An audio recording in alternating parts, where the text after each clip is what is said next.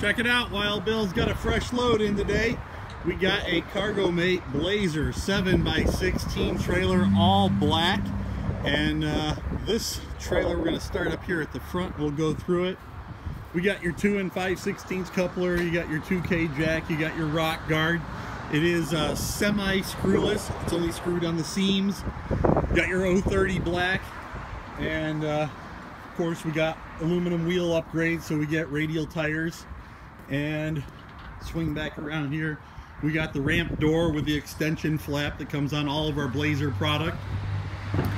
And we got 16-inch on center floors. We got the one-piece roof.